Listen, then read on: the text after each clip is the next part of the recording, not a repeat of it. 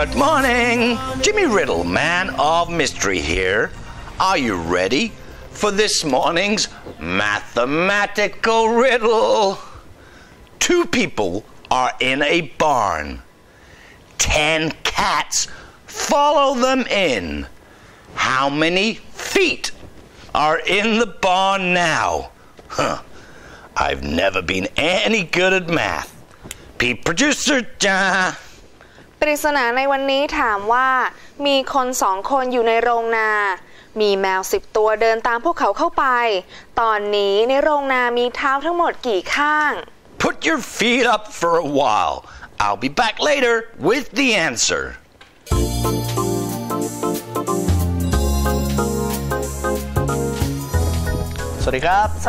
Good morning and welcome to English Breakfast News. I'm Patrick McBlain. And I am Putita Du. Hey Nunu, did you know in England when you live to be 100 years old you get a telegram from the Queen?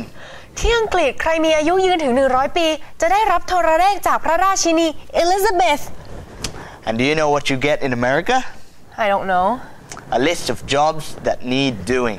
รายชื่องานที่ต้องทำเหรอ I don't believe you. Check out this morning's story. Okay, but first let's sweep away the subtitles. Listen carefully because it's all in English. We'll be back at the end with some questions to see just how much you understood.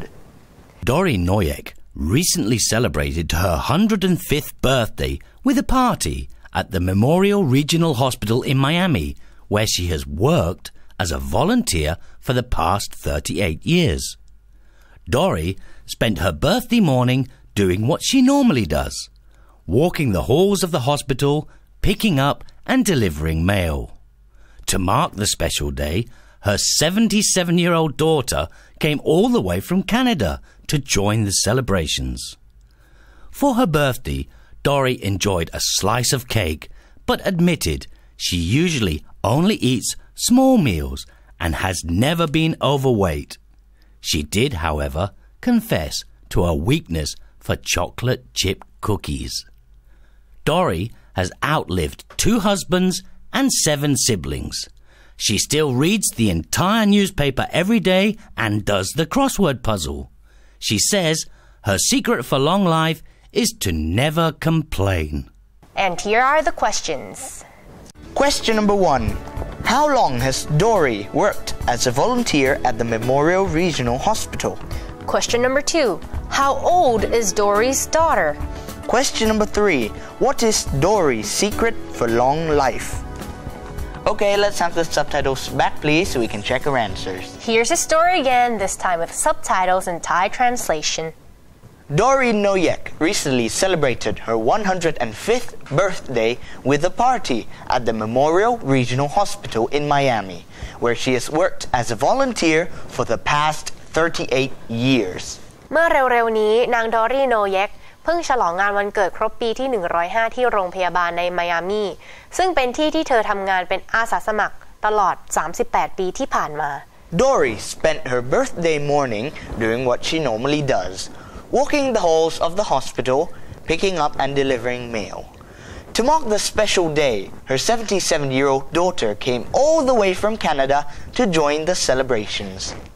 ดอรี่ใช้เวลาช่วงเช้าวันเกิดด้วยกิจวัตรปกตินั่นคือการเดินตรวจตราห้องโถงในโรงพยาบาลรับและส่งจดหมายแต่วันนี้พิเศษยิ่งขึ้นก็เพราะลูกสาววัย77 ปีของเธอบินมาไกลจากแคนาดาเพื่อมาร่วมฉลองวันเกิดให้เธอ For her birthday, Dori enjoyed a slice of cake but admitted she usually only eats small meals and has never been overweight. She did, however, confess to a weakness for chocolate chip cookies.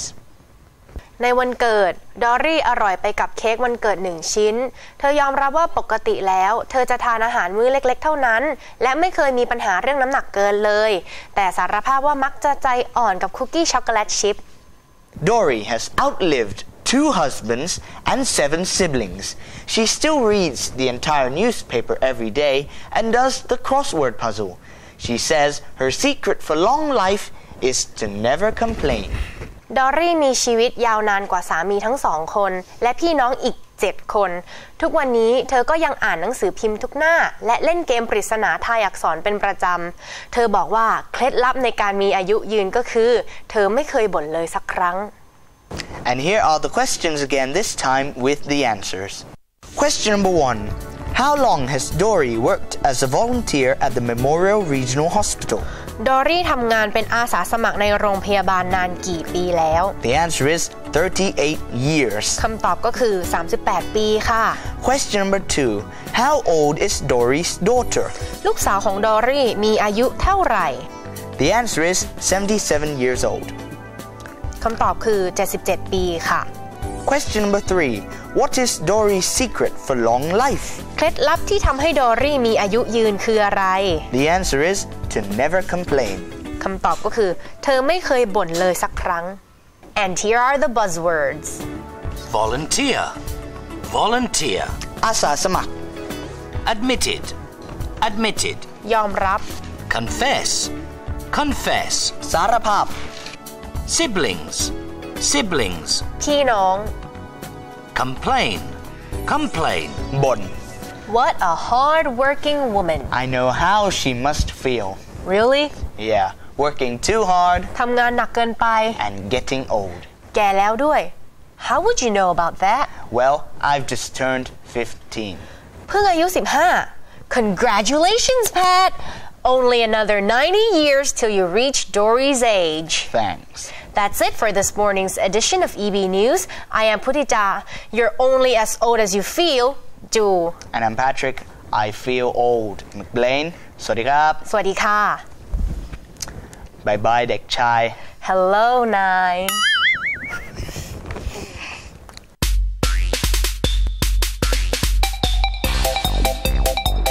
วันนี้เด็กๆลุงลักเองโอ้เคยได้ยินสำนวนว่า the sky's the limit ป่ะมักจะเกิดขึ้นกับพื้นที่ที่บอกว่าเอาเลยไม่มีการกำหนดกฎเกณฑ์อะไรทั้งสิ้นอยากจะพัฒนาอยากจะรวยอยากจะแข่งขันอย่างไรเต็มที่ไม่มีเพดานกั้นนะครับ no ceiling ceiling แปลว่าเพดานใช่ไหม the sky's the limit คือเอาเลยเต็มที่นี่เลยครับอันนี้เหมือนกันเขาบอกว่า sky's the limit as school helps students get ready for takeoff A training center in Bangkok prepares would-be flight attendants for the work and cultural demands of a future up in the air เรื่องของเรื่องมันมีอยู่ว่า The sky's the limit ใช่ไหมครับคือมันจะไม่มีขีดสุดเลยเหรอจริงๆแล้วมีแต่พวกนี้จะไปทำงานเป็นอะไรครับเป็น air hostess ก็ได้หรือเป็น steward ก็ได้หรือว่าทางง่ายๆก็ flight attendant นี่ไม่มีเรื่องเพศมาเกี่ยวข้องนะครับเพราะไงรู้ไหมโรงเรียนเนี้ยเขา help students get ready ช่วยให้นักเรียนของเขาเนี่ยนะพร้อมที่จะ take off in their career อะไรเงี้ยก็แปลว่าแบบไปทำเข้าสู่การทำงานในอาชีพเลยแต่อย่าลืมนะเด็กๆเวลาเครื่องบินเนี่ยถ้ามัน landing แล้วรับผู้โดยสารรถใหม่มันจะทำไมครับ take off ไงเหมือนกันเล่นคำฉลาดได้ทำไปเล่นไปA training center in Bangkok prepares would-be flight attendants would-be ตรงนี้นะมันหมายความว่ากำลังจะเป็นณปัจจุบันทันด่วนนี้ยังไม่ได้เป็นนะกำลังจะเป็น flight attendant คือเป็นแอร์เป็นสจ๊วตอะไรก็ว่าไปเลยครับ for the work and cultural demands for a future up in the air นี่ถ้าอยากมีอนาคตที่จะไปลอยอยู่บนท้องฟ้าแล้วก็นี่เลยครับก็เพื่อที่จะเป็นความต้องการทางด้านของการงานแล้วก็เป็นเขาบอกว่าเป็น cultural demand พูดง่ายๆคือคนอยากเป็นสจ๊วตเป็นแอร์เพราะอะไรรู้ไหมมันงานมันดูดีไงมันแบบหรูหราไฮโซเที่ยวเมืองนอกอะไรก็ว่ากันไปใช่ไหมครับอันนี้ก็เป็นอีกอาชีพหนึ่งนะเด็กๆนี่ดูเขามีเทรนนิ่งอะไรกันด้วยนะเทรนนิ่งสินะเพราะว่านี่เขาไม่ได้ขยับไปไหนนิ่งๆอยู่เนี่ยเป็นเทรนนิ่งแต่ลุงลังบอกให้นะเด็กๆนะจริงๆจะเป็นอาชีพอะไรก็ได้นะลูกนะแต่ขอให้หนึ่งคือเราซื่อสัตย์สุจริตนะเป็นอาชีพที่ไม่โกงใครนะแล้วไม่ทำร้ายใครนะแล้วมันมีเงินให้เราพอสมควรนะแล้วมีความภาคภูมิใจเราได้พัฒนาตัวเองนะทำไปเถอะไม่เป็นไรหรอกโอเคงั้นเดี๋ยวลุงลังไปก่อนนะครับเดี๋ยวโอกาสหน้าคุยกันนะครับ Gotta fly ไม่ใช่ว่าจะไปขึ้นเครื่องบินนะครับแต่เขารู้ว่า Gotta fly คือต้องรีบไปนะ Gotta fly bye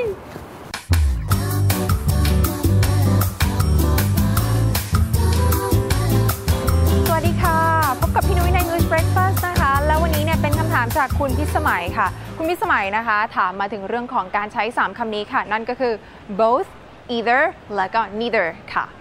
มาตอบกันเลยดีกว่าเห็น both นะคะก็ต้องนึกถึง and ค่ะอันนี้นี่เป็นคำที่เป็นคู่กันนะคะแปลว่าเอาทั้งคู่ทั้งสองค่ะตัวอย่างประโยคก็เช่น both Pete and Cookie are handsome สองคนนี้หล่อทั้งคู่เลยนะคะ ตัวที่2นะคะก็คือ either อันนี้เนี่ยนะคะไปกับ or ค่ะหมายความว่าให้เลือกเอาอย่างใดอย่างหนึ่งนะคะตัวอย่างเช่น someone is coming it is either pite or cookie หรือว่าจะใช้แบบนี้ก็ได้นะคะว่า either pite or cookie is coming นะคะก็คือเลือกคนใดคนหนึ่งอย่างใดอย่างหนึ่งค่ะและแล้วก็มาถึงคำที่3แล้วจ้านั่นก็คือ neither อันนี้นะคะไปกับ nor ค่ะแปลว่าไม่ทั้งสองไม่เอาทั้งคู่นะคะก็ใช้ว่า neither pite nor cookie is stingy ก็คือ2คนนี้เนี่ยไม่มีใครขี้เหนียวเลยค่ะใจดีกับแฟนรายการตลอดนะคะใช้ neither แล้วเนี่ยน้องๆอย่าลืมนะคะไม่ต้องใส่ not ลงไปอีกนะคะเพราะว่าเดี๋ยวจะกลายเป็นปฏิเสธซ้อนแล้วก็ผิดความหมายไปค่ะอีกนิดนึงนะคะในตัวอย่างประโยคเนี่ยพี่นุ้ยใช้ is ค่ะเวลาใช้ either or หรือว่า neither nor จะทำให้มีกลุ่มคำนามเนี่ยอยู่2กลุ่มนะคะเวลาน้องจะเลือกใส่กริยาเนี่ยก็ต้องเลือกใช้กริยาที่อยู่ตามประธานที่ใกล้ที่สุดค่ะนั่นก็คือ cookie นั่นเองนะคะมาถึงเวลาของกลอนช่วยจำกันแล้วค่ะจำให้ดีๆนะคะ both ทั้งคู่รู้ไว้ไปกับ and ไม่ขาดแคลน both and ใช้ให้คล่องปลอ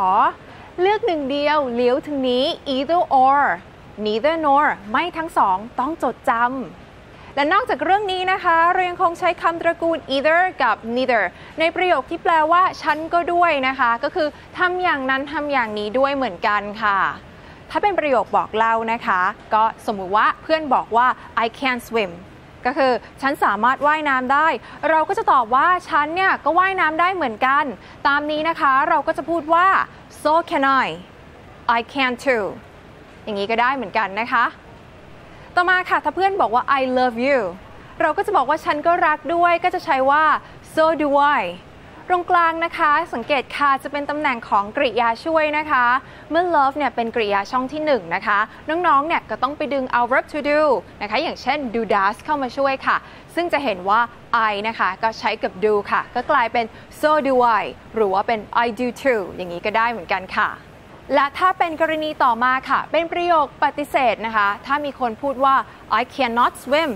ก็คือฉันเนี่ยไม่สามารถว่ายน้ำได้เราก็ตอบไปว่าฉันเนี่ยก็ว่ายน้ำไม่ได้ด้วยอันนี้ก็พูดได้2แบบเหมือนกันค่ะแต่ว่าต่างออกไปนะคะน้องจะต้องใช้ว่า I cannot either หรือว่า neither can I นะคะ neither เนี่ยก็เหมือนเดิมค่ะเป็นปฏิเสธอยู่แล้วก็เลยไม่ต้องใส่ not มาอีกนะจ๊ะและถ้าเพื่อนบอกว่า I don't love youฉันไม่ได้รักเธอเราก็จะบอกว่าฉันก็ไม่ได้รักเธอเหมือนกันก็ตอบว่า I don't either หรือว่า neither do I ก็ได้เหมือนกันนะคะฟังพี่นุ้ยมานะคะตอนนี้เนี่ยก็ถึงเวลาที่น้องๆจะได้มาทำโจทย์กันเองแล้วค่ะเป็นโจทย์ประเภท error check นะคะก็คือดูว่าข้อไหนผิดค่ะที่เราเรียกกันว่า error นั่นเองนะคะอันนี้เนี่ยจะบอกว่าดัดแปลงมาจากข้อสอบ O-NET วันเสาร์ที่14กุมภาพันธ์2550เลยนะคะโจทย์ก็คือNipa did not sleep well because of the thunder and her brother didn't too นึกออกไหมเอ่ยว่าตรงไหนผิดนะคะลองดูที่ขีดเส้นใต้ไว้ค่ะแล้วดูว่าตัวไหนผิดนะคะคำตอบนั้นก็คือ true นั่นเองค่ะฉันก็เป็นแบบนั้นด้วยแบบนี้ด้วยนะคะเวลาที่เราจะปฏิเสธค่ะเราจะห้ามใช้ true นะคะต้องใช้แบบนี้ her brother didn't either นะคะทีนี้เนี่ยลองมาดูอีกจุดหนึ่งที่เขาขีดเส้นใต้กันบ้างค่ะโจทย์นะคะก็มีการขีดเส้นใต้คำว่า well เอาไว้ค่ะก็เวลาที่เราขีดเส้นใต้เรื่องของพวกคำขยายนะคะน้องๆก็ต้องนึกถึงเรื่องของ adjective แล้วก็ adverb นะคะ good เนี่ยค่ะเป็นคำ adjective ก็คือใช้ขยายนามนะคะส่วน well เนี่ยมันเป็น adverb ก็ไว้ขยาย verb ค่ะตรงนี้เนี่ยเขาต้องการจะขยายนอนหลับนะคะก็คือหลับได้ดีหลับได้สบายค่ะ sleep ก็คือนอนหลับนะคะพอจะขยายคำว่า sleep ค่ะ sleep เป็นกริยานะคะน้องๆก็เลยต้องเลือกใช้ well ซึ่งเป็น adverb นั่นเองค่ะต่อมานะคะในส่วนของ because of นะคะก็เป็นตัวเชื่อมค่ะเวลาเห็นตัวเชื่อมนะคะก็ต้องนึกก่อนเลยว่าบุพบทเนี่ยมันก็จะต้องเชื่อมคำนะคะ because of ก็เลยต้องบวกคำนั่นก็คือ the thunder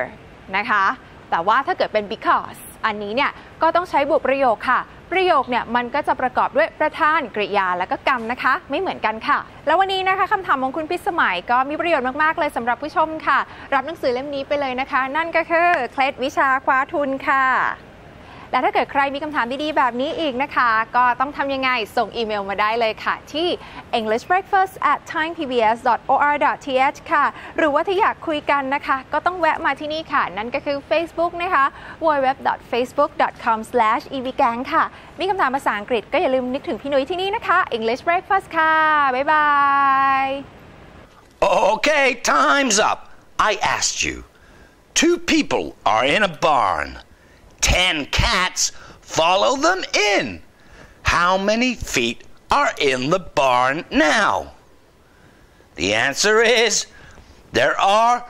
4 feet in the barn. Cats have paws, not feet. คำตอบก็คือมี4ข้างค่ะเพราะแมวเนี่ยมีแต่อุ้งเท้าไม่มีเท้าเหมือนคนยิ่งในภาษาอังกฤษเนี่ยยิ่งชัดเลยนะคะ feet กับ paws นั้นคนละเรื่องกันเลยค่ะ Meow, meow, meow. Jimmy are you okay Perfect when you're around. You're such a dog Jimmy Ow. Enjoy this beautiful morning. Ow.